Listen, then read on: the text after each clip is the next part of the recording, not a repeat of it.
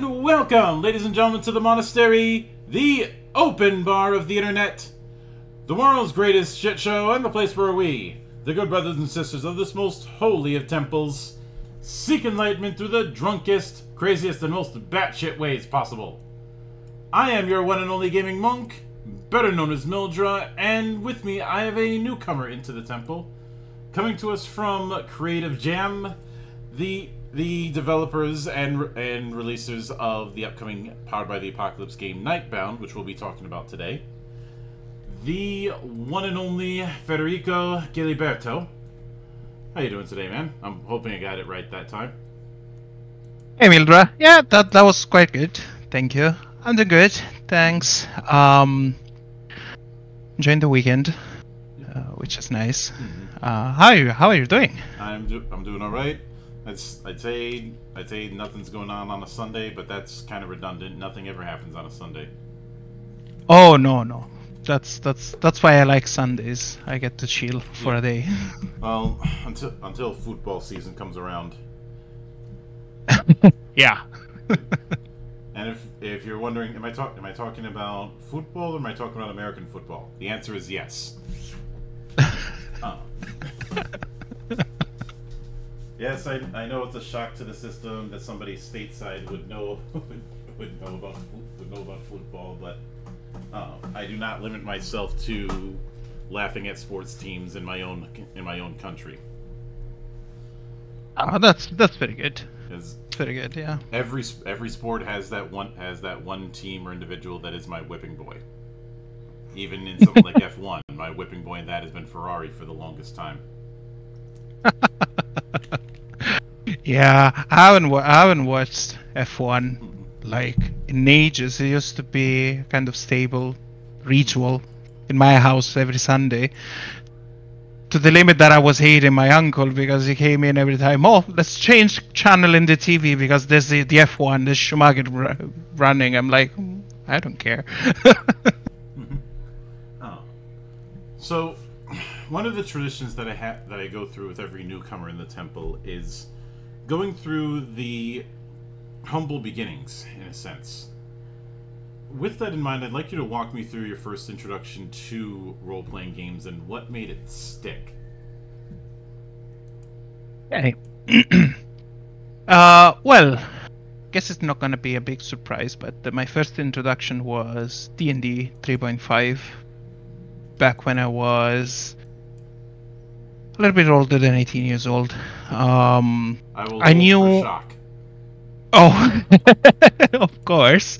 I knew the game. Well, I knew the game because, you know, if you're a little bit nerdy, you hear about this stuff. But I've never had a chance to play a role-play game up until that time. And then a group of friends. We made these new friends with my today wife, at the time girlfriend. Yeah, they were like, let's try some D&D. Have you ever played? I was like, yeah, always wanted to play, but never had anyone that was interested in doing that. So yeah, we played 3.5. Then after a while, got to try other games. The one that made it stick was Vampire the Masquerade. Because apparently I have a dark soul. Hey, we're not dealing with a Miyazaki game. No, we're not dealing with a Miyazaki game. Although I'm trying to reach the DLC area of Elden Ring these days, but that's been a challenge. Anyway, sorry, I digress. Yeah, I guess Vampire was what made it stick, to be honest. And then from there it was we opened the floodgates. We then moved to Ireland, where we live right now. We've been living here since 2015, and we had this established group of friends where we would play every week, try different games and everything. Yeah. Yeah, I can certainly get that. Just out of curiosity, do you remember what clans you tend to gravitate to when playing vampire? Well, you see my Discord avatar, right? Because that's Toreador. Oh, so Bruja. No, Toreador. Don't disrespect me like that. Funny story. My first, I have a tattoo dedicated to my first vampire character. Of course, it was a Toreador. It's a skull with vampire teeth, dripping blood, and a rose stuck within its mouth. It didn't. That guy didn't end well. Yeah. We ended up in a block contract, and he went up in flames because he talked too much. Well, I've always skewed towards Ventru, so. Very well. All right. Yep, Clan Ventru, owning the world Besties. so you don't have to. Besties then, because you know, a good venture is only good as a Toreador companion. So. Yeah. Although sometimes if I wanted to be a complete jackass, I'd pick Malkavian. Oh yeah, that's fun. And go through an entire campaign speaking Pig Latin. Sounds about right. I mean, given the whole I had thought about doing a full on language that was just randomizing all of the letters in the English language. But I stopped myself and going, why am I inventing a whole language just for a bit? Because the right question is, why not? Well, I did it anyways, just a little bit less elaborate. Because on one hand, yeah, it's a bit it could be considered excessive to do all of that just for a bit, just for a gag. On the other hand, I am the same person who waited 2 years to get revenge on a family prank. So it's the character then. If that seems a bit petty, well, that's because it is. No judging. At all. Besides, haven't you ever heard the expression, revenge is a dish best served cold? Of course. Of course. 2/3 out of the year, it's nothing but cold over here. I can definitely see the vibe of a Dark Soul, given the central premise with Nightbound. But before I get into that, I do want to address the other half of the origin story. Nightbound is using Powered by the Apocalypse, so I'd be remiss if I didn't ask what your first introduction to Powered by the Apocalypse was. First introduction was Monster of the Week. And then from there we didn't stop. Because as we mentioned before with my group, we always wanted to try the Powered by the Apocalypse game. Not everybody was necessarily welcoming the idea because, you know, preferences. Some people like more crunchier games, some people like more storytelling, story-driven and story-oriented games. But yeah, eventually we tried Monster of the Week. Had so much fun with it. Then the next one was Sprawl, Urban Shadows, Apocalypse World. Eventually, we went to the we eventually went and played the actual the one that started everything. And Masks is one of my favorite as well. Masks, a new generation. That's something that I love. Now recently we started to play Monster Arts 2nd edition.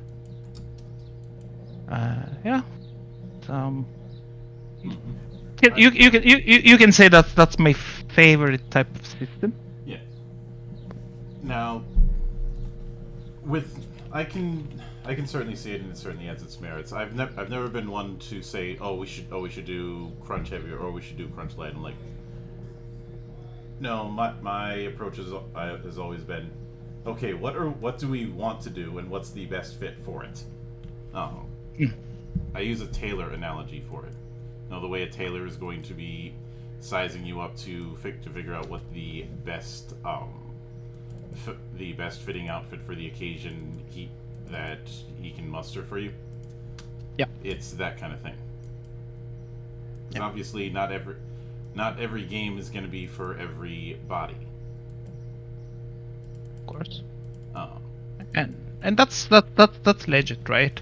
And I think the same applies to game design, right? When you have an idea and you're thinking about what system fits this idea, right? Yeah. I think what I thought about when making Nightbound was, right, what do I want to represent with this game? What are my goals with this? Yeah. And so every system is good for what it does, I'd say. Not all. I do not think that there's a perfect system that can do everything. D&D is good for, dungeon crawling, combat, epic adventures, and everything. Call of Cthulhu is good for investigative horror. Stories. Paranoia is good for making people rage quit. Yeah. Because you're not cleared for that, citizen. Are you unhappy with your clearance? And just in the same way that say, if you want to end a friendship, just have everyone play a set of Mario Kart. The one that does it for me is actually Risk. I ended friendships over games of Risk, to be honest. Oh, that's fine. In the same vein, I have lobbied to have games of Jenga be registered as torturing non-combatants in the Geneva Convention. Look, if you've ever played a late game of Jenga, you know exactly why. Yeah. Everybody's in that spot where nobody even wants to breathe the wrong way, just in case that might knock the whole thing over.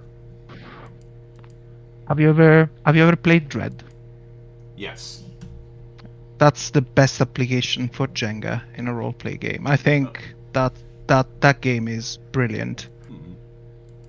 It's brilliant. Unfortunately, since I do a lot more virtual tabletop, I can't really play Dread using Tabletop Simulator in that way, because the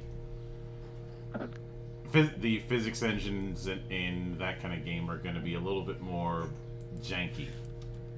Yeah. But now, obviously, within the first couple pages of the quick start for Nightbound, you cited the Hellblazer comic, and especially citing John Constantine, even putting his monologue from one of the books, from one of Garth Ennis's runs, in the third page of the damn book. So, but what would some of the other major influences on Nightbound be outside of Hellblazer? So outside of Hellblazer, what has influenced Nightbound was most of the influence revolve around comic books, because some of the playbooks came straight out of other comic books, like The Saint. You can clearly translate that into Preacher, because one of the first moves that you have already unlocked is basically Genesis. You tell people you command people what they have to do. And you have to be careful with that, otherwise it doesn't end well. Lucifer is another one, with the Rebel that we unlocked with the Kickstarter campaign. The setting comes from a Mike Carey. It doesn't necessarily come from that, but the way it's represented in one of my Carey book series, the Felix Castor series, the way supernatural and mundane are mixed together. There are ghosts all of a sudden, the zombies on the way. It's not that explicit, although it might seem it is in Nightbound, but that the idea came from that, as well as the media, right? Buffy the Vampire Slayer, lots of urban fantasy, other urban fantasy media out there. The way you describe it, it sounds like a lot of it falls into a category that I call modern mythos.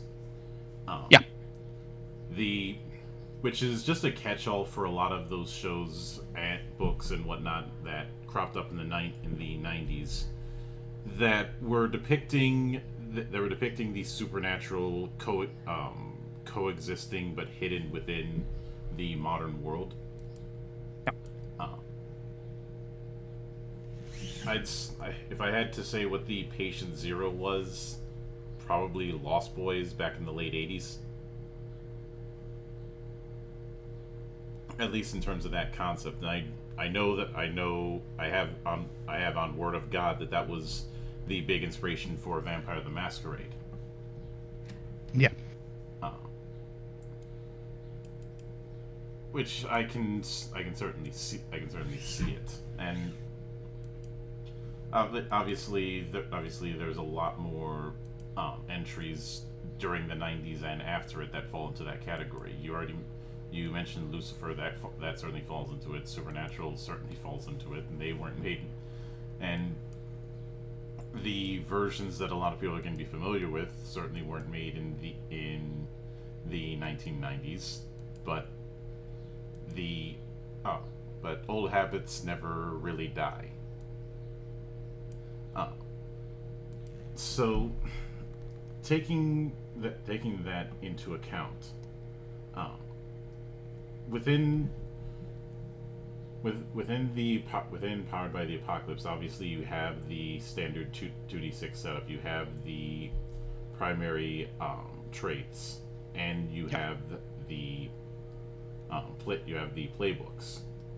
Now in the quick start, there were four major playbooks, and I'd like to go into them and kind of get a feel for their particular playstyle, how they'd interact with the world, if you don't mind. Yep, absolutely. And actually, on the full Kickstarter, you hint at several more that weren't in the quick start. So I'll be using the Kickstarter page as my basis for this. Mm-hmm. So the first one would be the Damned. Yeah. So the Damned is the one that sold his soul to the devil, basically, as the name calls out, right? So the type, playstyle, and character I want to evoke with the Damned, it's someone who's desperate to gain back his freedom, to redeem his soul and get free from the grasps of hell, right? So there's the background questions are what predominantly narrows down the character, right? So who you were before going to hell, right? Mm-hmm. What have you done to earn your damnation, and what have you lost because of your damnation, and how do you think you can fix that, right? So those are the questions. Mm-hmm. The idea for this character is that he has done something that he regrets. All of the playbooks have done something that they regrets, but in this case, it's something that has caused his soul to go to hell. So that's a condition, right? So you are once this character dies, and that doesn't happen, or might not happen at all in the game, but it can happen right at the end of this character arc. Mm-hmm. What we need to find out is, okay, what have you done to not go to hell now? And there's this concept of the main mechanic of the game, apart from powered by the apocalypse mechanics, is the guilt mechanic, right? Mm-hmm. So every character has guilt, which reminds them of what they've done. It gives them a reason to push forward, right? So the main question that every character should should answer is, will you be able to break the cycle of guilt? Mm-hmm. So, you feel guilty, try to fix it, you do something wrong, feel guilty again, and the cycle repeats until, you don't do mistakes anymore. Mm-hmm. Damned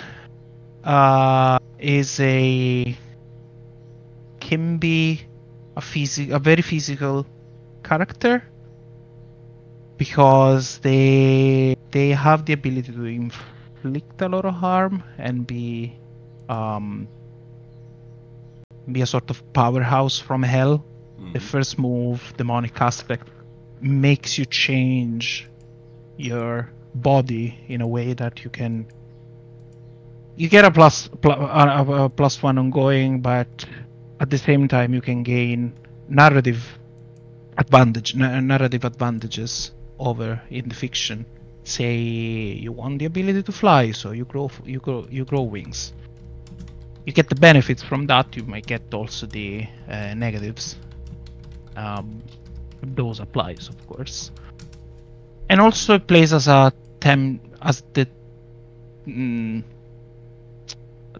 kind of character that tempts you, right? I always imagined while writing this playbook, I always imagined the what's it called? The movie with Keanu Reeves, the Devil's Advocate. Is that it? Is that what it's called in English? Yeah, we'll go with that. Yeah, I just don't remember the title in English. I remember it in Italian, but anyway. I always apropos to bring that up, given that the pre-gen in the quick starts is a lawyer. Exactly. Exactly. That's not that was done on purpose, because that was the main character that I was imagining while doing this, right? So you tempt others. You know what others want. You can bind them with contracts. You can bind them with promises, because as Lucifer, that's more from the TV show, but let's not say that out loud. People yeah, you know what others you can know what are others' desires, and you can use that to your advantage to make them do what you want. So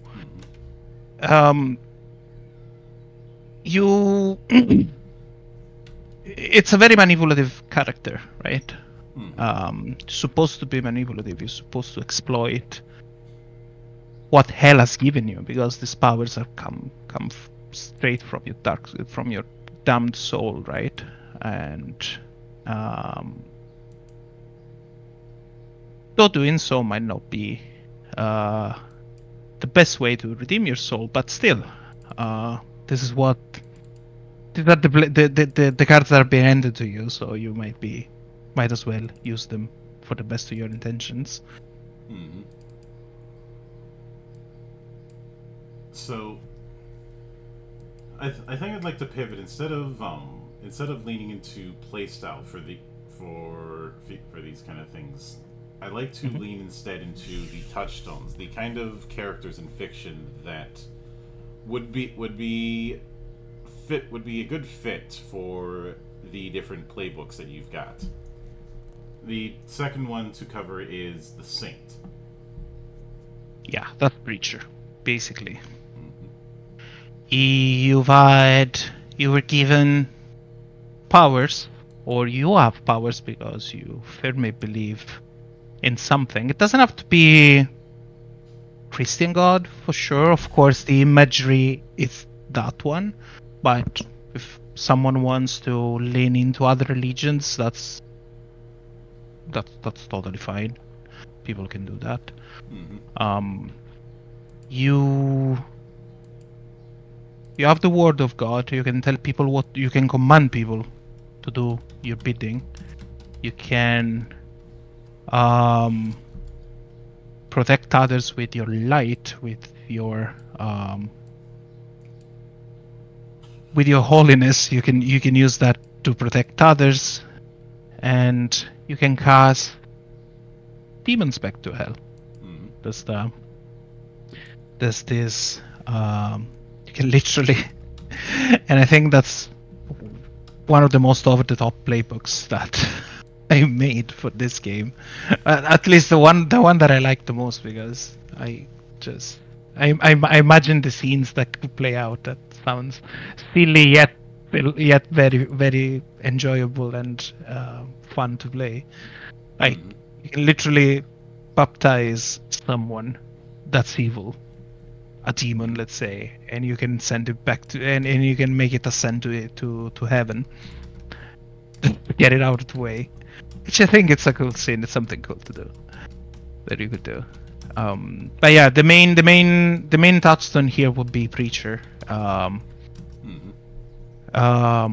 main character from Preacher, along with also some of the things that we see in the Constantine movie. You know, all the because the movie really focused more on the religious aspect of the character, that uses religion to, you know, religious rites and everything. So I thought of that as well while creating this playbook. Yeah, I could certainly see it. So next would be the occultist. Well, that's John for sure. Constantine, first of all. The usual, the occultist would be the usual guy that studies occult, has tons of dusty books, and knows all the ins and outs of how the supernatural works. They're very good at casting spells. They have a sanctum of their own that they can use for various different purposes.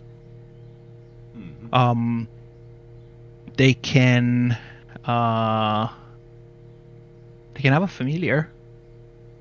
That could talk, do stuff, which I think is fun. Yeah, the occultist is basically John Constantine. So one was very arrogant, knows his shit all too well, and doesn't hide it, doesn't make it a secret. So yeah, if I wanted to make a deep cut, I could also invoke Shadow Man. Yeah, that could be one as well. Sure. That's a lot of people don't. I feel bad that a lot of people only know Shadow Man through the game on the N64.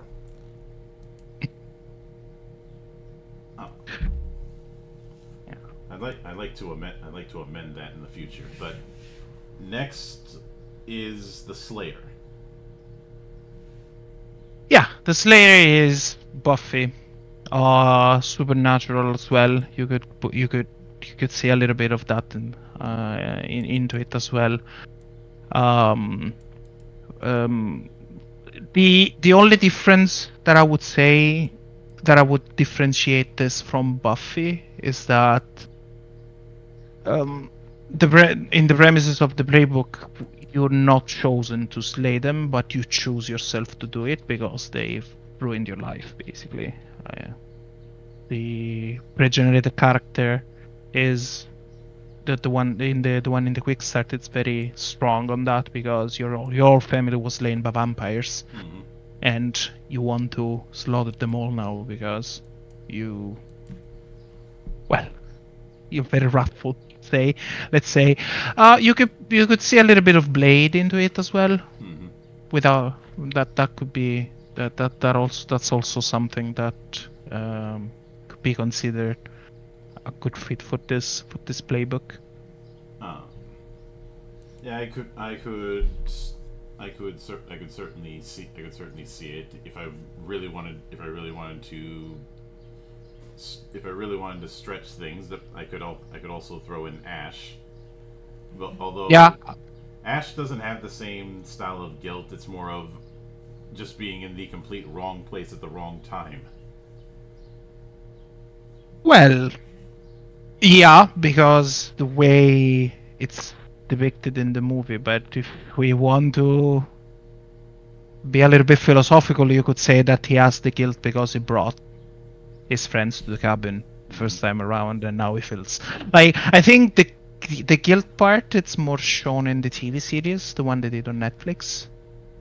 Oh, That's first, yeah. but that's my personal opinion, of course. What do you know? It was done a little bit further on with the comics, which I think at one point crossed over with Marvel Zombies, which is very fitting. But next would be the medium. Medium. So the medium is your classic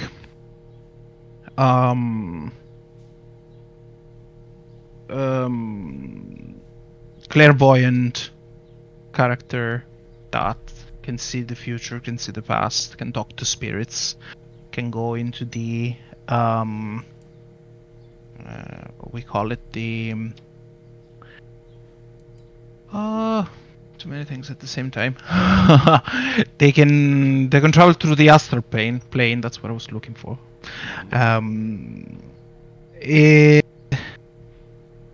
I personally didn't think too much of a touchstone for reference. When I made this character, I was referencing one of the earliest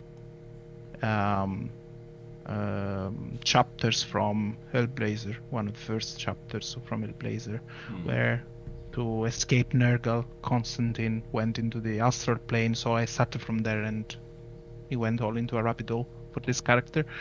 But yeah, like the there was the True Calling TV series. You could probably relate to that as well, where the character talks to the dead and all this kind of stuff. Has a tight relationship with spirits and dead people, knows the future of people and how they end up, and that makes them guilty because no matter what they do to try to avoid it, most of the time it ends up how they saw it, or they foreshadow it in their visions. I ended up writing a short story a long time ago about somebody who basically his family had to act as the Grim Reaper's bounty hunter. Okay.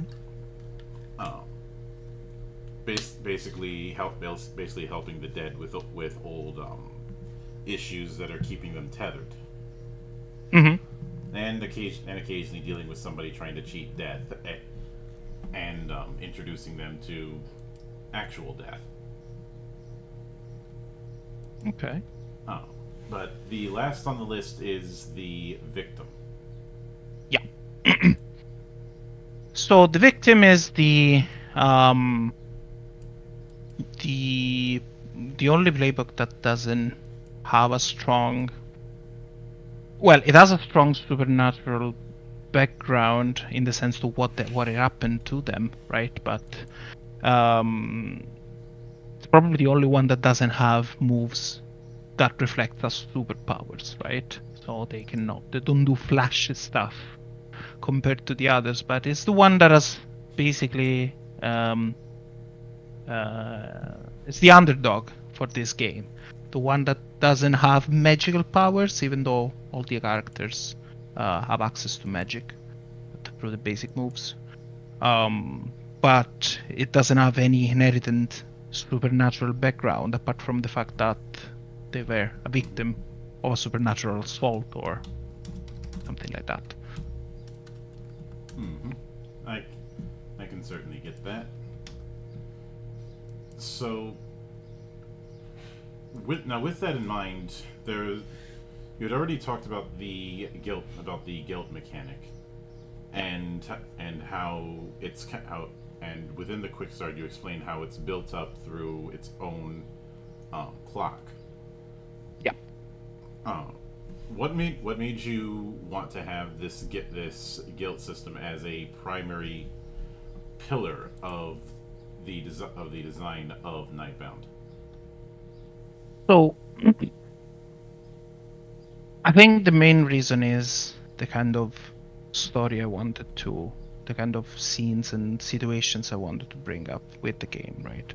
So, since Hellblazer is the main source of inspiration for this game, and what I try to do with Nightbound is to not replicate, but inspire play that's based on that kind of narrative, the kind of themes. What I wanted to do is to have a mechanic that says, okay, you do stuff, you mess it up, and you feel bad about it. And the more you mess it up, the more bad situations are gonna come your way, and when eventually you're gonna have to, try and not mess up anymore. So the guild mechanic comes from that, and it's a way to. Let me make an example, right, with Hellblazer, because I think that makes it more easy to understand what I want to achieve with this, right? So in Hellblazer, one of the first situations that we're introduced to is the Newcastle incident, right? So the whole deal with Astra. So that's John Constantine main guilt. The fact that he was too smug, he played with fire a little bit too much, and underestimated the situation to the point that a little girl ended up in hell, and that was entirely his fault. And that's something that accompanies this character for a long time, almost all the run. Eventually gets superseded by other guilt, but that's because the old shenanigan is that he has the power to do something about these creatures, although he doesn't want to, because he knows that once he gets involved, he has to hurt someone he loves. But the choice is always, do I hurt someone I love, or do I let the world burn? And so it chooses to not let the world burn and hurt someone he loves, eventually feeling guilty for doing that and feeling alone and everything.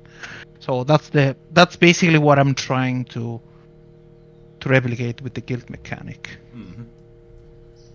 And given that one part of that mechanic is bonds, which do have questions, but it's still a very broad concept. Within the full book, do you plan on putting a few examples here and there to help give people coming in an idea of how to flesh out bonds, so it's not just being thrown into the deep end?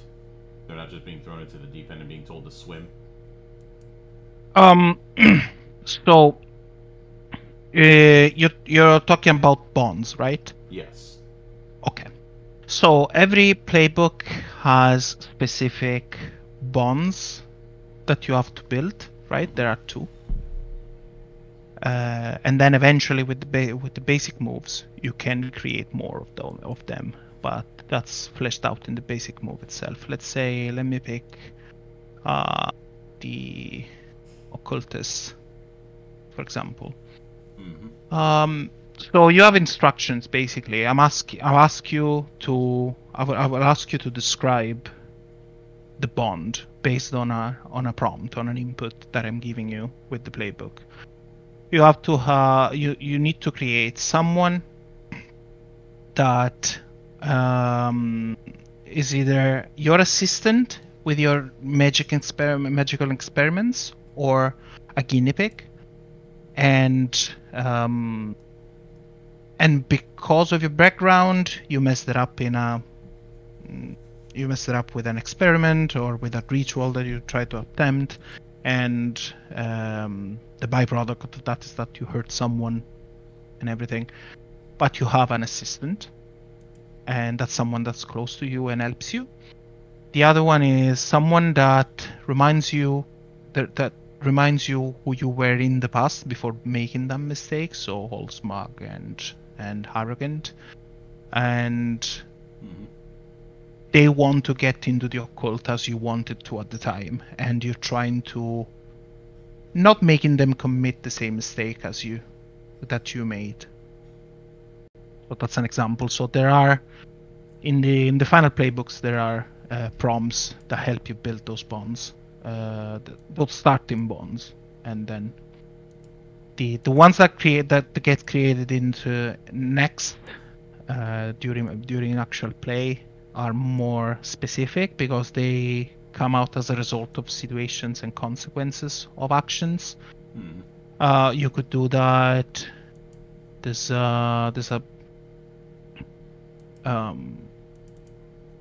a basic move that's called sacrifice yourself to save someone. If that someone isn't a bond, right? Because to use that with this basic move, you roll plus the bond strength. Every bond has a strength that goes from 1 to 3. Okay, the higher this number, the stronger is the bond, and that has implications with your guild as well. We can go into that later. So if you don't have a bond with that specific NPC that you're trying to save from harm, you roll +0 basically, and if you're successful, they become one of your bonds. So you're bonded by that experience that you saved them, and now they'll stick to you. Yeah. Now, with that in mind, the game is taking place in the setting that you've called New Eden. Yeah. And given the fact that this is a place where they're going to be for a good amount of time, unless they're doing one of the scenario add-ons that you have as part of the Kickstarter, with New Eden, do you have it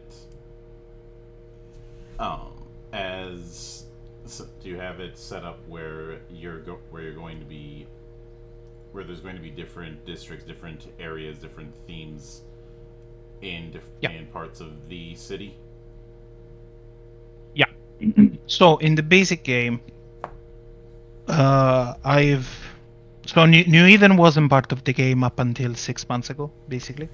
It was more traditional Powered by the Apocalypse world building, where you had to come up with a place and everything with the setting yourself right from the bat. But from playtest, I didn't like the result of that. It felt a little bit too loose, right? So I decided to take the mask or Blades in the Dark approach, where they give you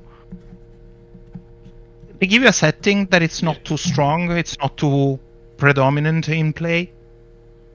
So you don't have to be very religious with what we give you in with Nightbound, right? It's just some tips and some hooks that you can use and give you the feeling of the game, right? And the helping you setting up the mood. Yeah. But yeah, in the base game we give you some districts plus the ones that right now there are 7 of them with places of interest, some NPCs already built in. With the stretch goals, we've unlocked another 4, I believe. I don't remember exactly how many. There's another bunch of them that are gonna be included in the base game, and on top of that, you can create. I wouldn't. There's no specific mechanic to create new districts at the moment. I'm thinking about maybe that's something that I would like to add on the side, a sort of hack New Eden mechanic. But I wouldn't exclude that if players want, they could come up with their own districts that to add, because the map isn't full. Basically, what you see on the book is not everything. There's still blank spots that you can fill with your own imagination. And the interesting thing that I've done with the setting is that I've given them moves to each district. The moves act as a sort of flavor setting, right? So I'm telling you the setting without telling you the setting, right? I'm trying. This is what I was going for, which I think they're interesting. They add a little bit of stakes and a little bit of flavor to the scenes that you're playing in those places. And also to give playability to make the setting playable as sort of a tool rather than, oh, here's the setting, this is your backdrop, do whatever you want with it, right? I've always been in favor of giving people the opportunity to make their own settings, but throwing them a bone so that they have something to build around. You know, instead of throwing them, as I said before, throwing them into the deep end of the water and telling them swim. Damn it. Yep.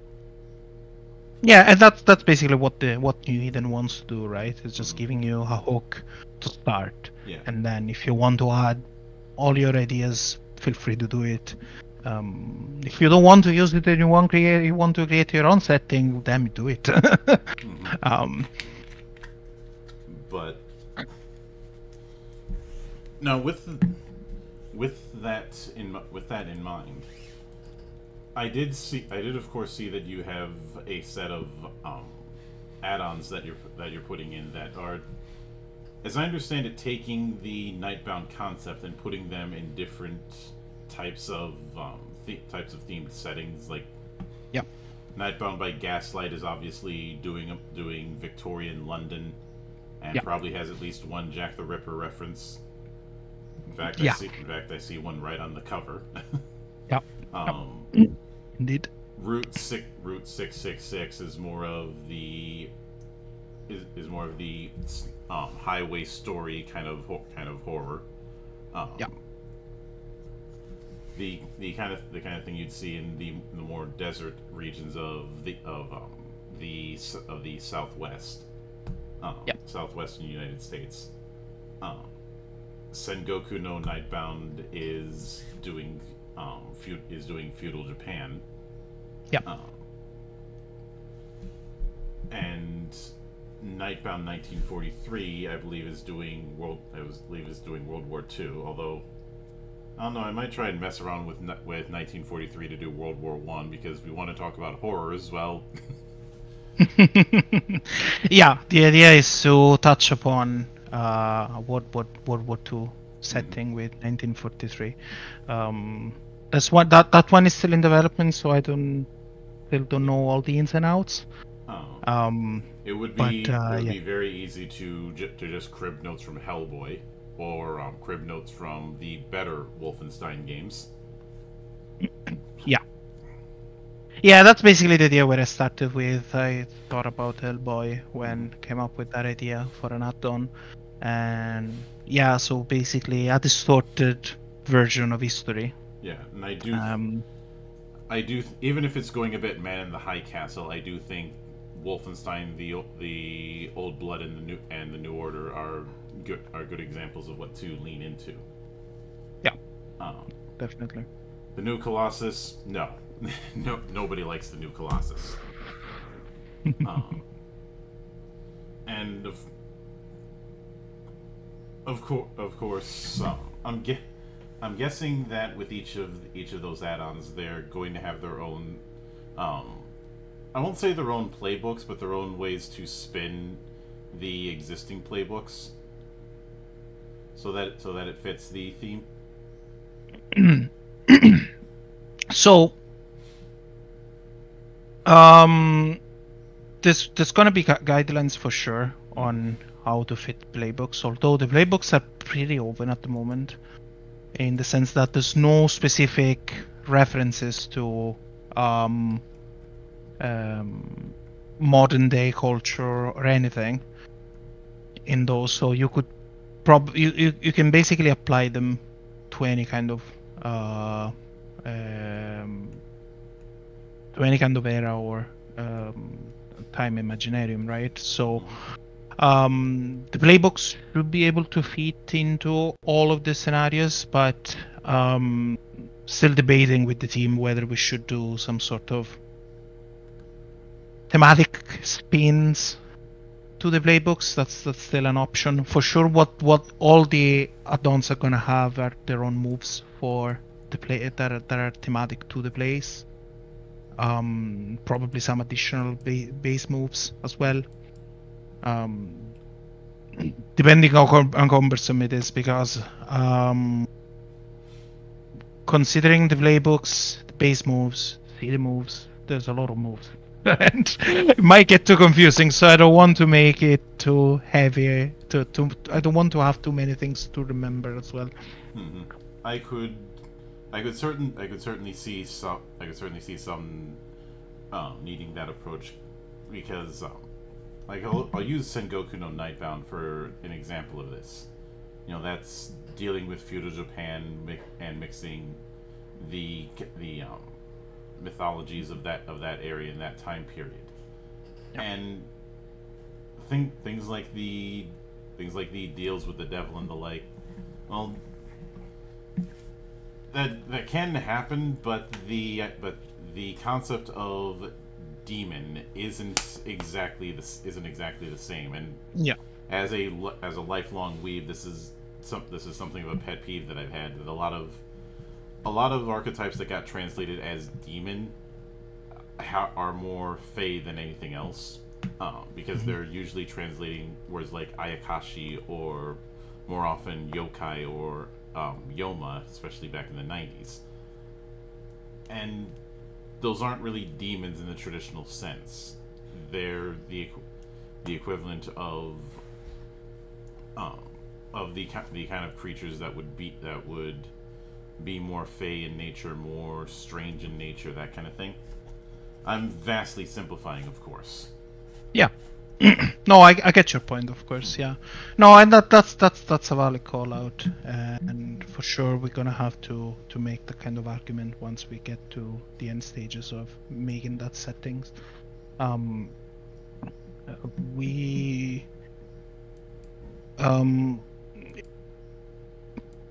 mechanics, the playbooks have to make sense with what you're going to play, for sure. It does, otherwise it doesn't work, right? It feels kind of disjointed in a way. Yeah, I'm not saying that each of these scenario books needs a whole host of playbooks, but some might need means to reskin some of the existing ones. Yeah. Yeah, for sure. You know, because even though each of them isn't doing a setting, it is doing a theme, a different type of that modern mythos. Well, yeah. Not exactly modern in the case of three of them, but you get my point. Yeah, definitely. But with that said, what would I do want to offer my congrats on how well the thing's doing, because you guys have a week to go and you're at just 300 shy of 9,000 euro, and you were only asking for 1,000. Thank you. And what would you guys be shooting for as far as a page count for the book? Page count. I would say a little bit more than 250, more or less. Yeah, I'd say that makes sense. More or less, yeah, because at the moment, the manuscript alone, in the state that it is, without graphics, art, and everything, is a little bit more than 90 pages in A4 format. So the book is going to be in A5. So a little bit, you can imagine double this number plus all the arts, all the playbooks, and everything put into that. It's probably gonna be a little bit more than 250. Oh yeah, I can certainly get that. And what would you now, with that in mind, what would you be shooting as far as a release window? Not a date per se, but a rough ballpark, in a sense. Rough ballpark. All considering the state of works where we are right now, we estimating this November to be able to send out all the material, provided if digital material is ready before, we're probably gonna be sending that before November, but the estimated delivery for the physical edition is gonna be November. That's what we're aiming for. Alright, I can certainly get that. And with that said, I do want to sincerely thank you for taking the time out of your schedule to come all the way to my temple and enjoy the madness that happens around here. Absolutely, and thank you for having me. And anytime you see fit to return, the door is always open. As I often say around here, drinking is not mandatory, but it is encouraged. Very well. Thank you so much. And of course, a sincere thanks goes out to everyone who took the time out of their schedule to come onto the show and enjoy the madness. And there'll be plenty more where that came from, as there always is here, on the open bar of the internet. But until then, on behalf of the good brothers present and not present, my name is Mildra, I am your gaming monk. Stay fucking frosty, everybody!